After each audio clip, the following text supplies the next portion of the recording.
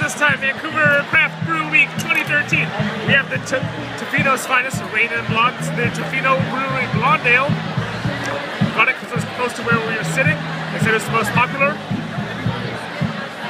Labeling is red and black, and it's actually kind of sweet. It's a bit like the Hefeweizen from the Spineback, whatever we call it.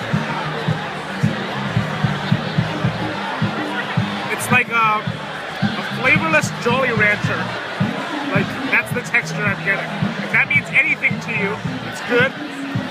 Pick up a 12! A 12! I said a 12 this time! Okay, now we have Hub Lager. This stuff's organic, okay? None of that Monsanto bullshit. Okay, so what do we got? It's 5.1% alcohol. Something with a 32, and the Plato is 11.5. It's Hub Lager Pounder. Comes in a yellow can. It's organic.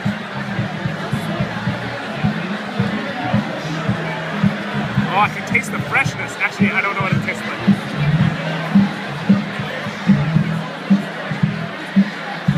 It's not too bitter. It's actually kind of very light. Again, very round tasting. I hate describing stuff like that, but that's what we're gonna do. And finally, this is Hub's darker one.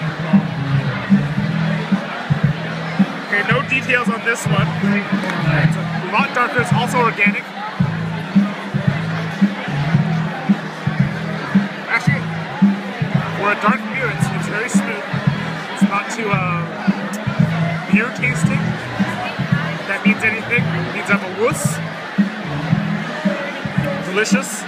Also, 12, 12, and 12. Buy a flat.